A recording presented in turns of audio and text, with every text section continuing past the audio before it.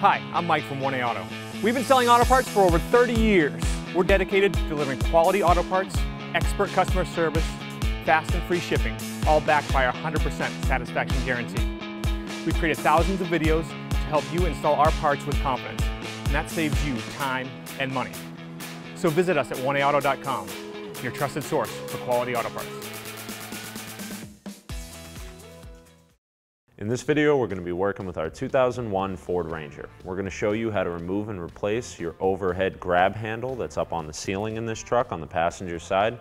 You may have one on the driver's side, and if that's the case, this procedure will be exactly the same. If you like this video, please click subscribe. We have a ton more information on this truck as well as many other makes and models. And if you ever need parts for your vehicle, you can follow the link down in the description over to 1aauto.com. Here are the items you'll need for this repair.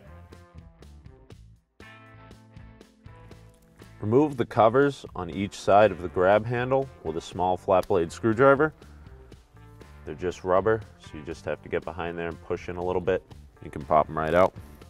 Take a 5.5mm socket, ratchet, and extension and remove the two screws up inside the handle.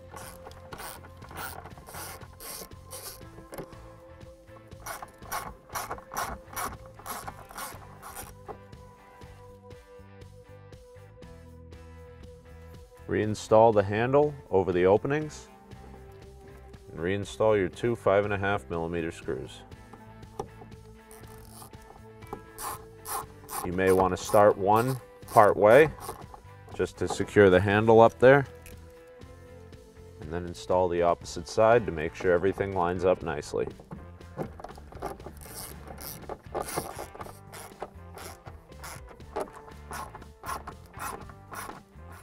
Once the handle and the screws are installed, reinstall the covers.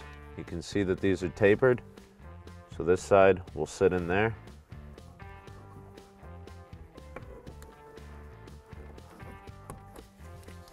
Once you've popped both of your caps back in, double check that your grab handle is on there nice and secure, and you're good to go.